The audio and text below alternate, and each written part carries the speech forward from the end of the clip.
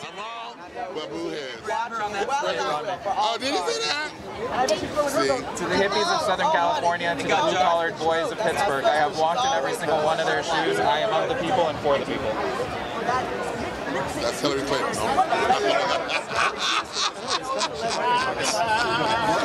Thank you. President candidate or drag queen? How are you doing, Raja? I'm so good. I see you got a refill. Yes, I did. I needed one.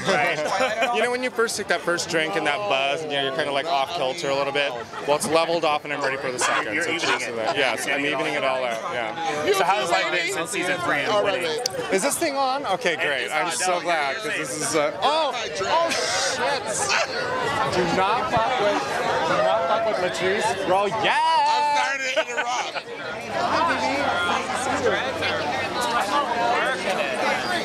You can have it when I'm done. So like, so I can have these. Okay, sorry about that. No worries. You know, queens on the red carpet. Being famous and such. Who knew that there would be like queens on a red carpet? First of all. Oh, sorry, it is. That's right. It is a pink carpet. I didn't even realize that. Fabulous in red.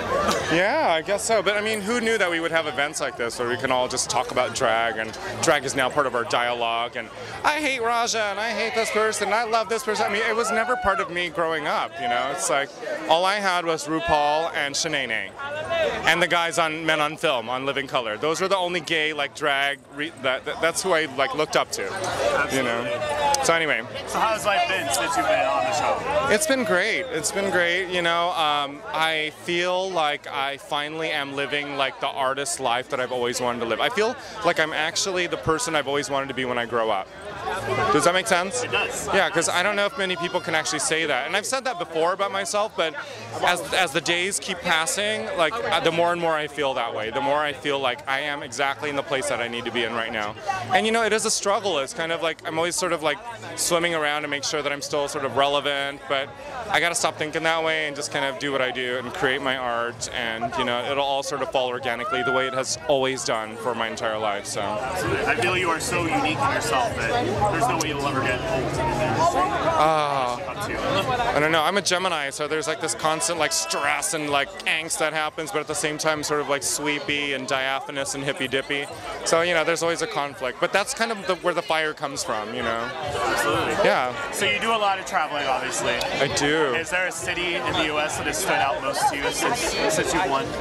There's been a few. Anchorage, Alaska was definitely an interesting, but I never thought in my life that I would ever go to Alaska. I mean, like, what for, you know? But I went, and it was amazing. It was a lot of fun. It was surreal, to say the least, because the sun set at about midnight, or 11 o'clock. It was during the summer. So that was kind of an experience. But How did you do day drag no matter what? I guess so, yeah. But my next city that I'm going to, which I'm really excited about, is 2 cities. I'm going to Hong Kong and Shanghai. I'm hosting a big charity fashion event there. And I've been to Hong Kong and Shanghai before, so it'll be really nice to revisit it. There's some great flea markets that I love there. So what is the charity that you're going to be hosting for? As far as I think as far as I know, it's an AIDS benefit. I'm still getting all the details now. It just sort of happened. So, but I'm really excited to go to the city. So, Is there anything else coming up that you're excited about that you want to let people know about? Yeah, totally. I'm still experimenting with some music. I just did a song called Sublime, and that video is going to come out really soon.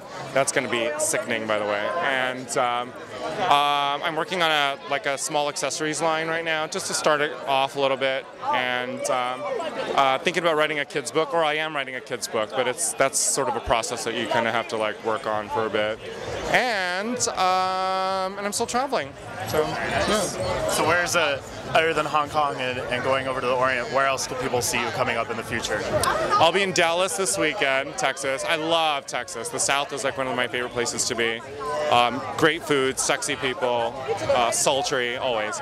So I'm going to be in the South this weekend. But, you know, if you're ever in West Hollywood, you'll probably see me just walking down the street of Trader Joe's. So, you know, just Santa Monica Boulevard and me walking down the street is definitely a vacation spot, I'd say. So. And when the voting was happening and everything, like, you're a fan favorite. Like, when did you hear the news, like, the cast was announced? Oh my God, I was so sad because all my fans, they want to see me on TV again. I'm working a lot. I have a lot of things out there, music, books, and everything. So I think, oh my God, I want to come back, you know, the new Jessica Wilde, you know. But when I realized that I was not part of the cast. Hi, my name is Raja, and you're watching Real Gay TV. Thank you so much. Enjoy your evening. All right, you guys. Thank you.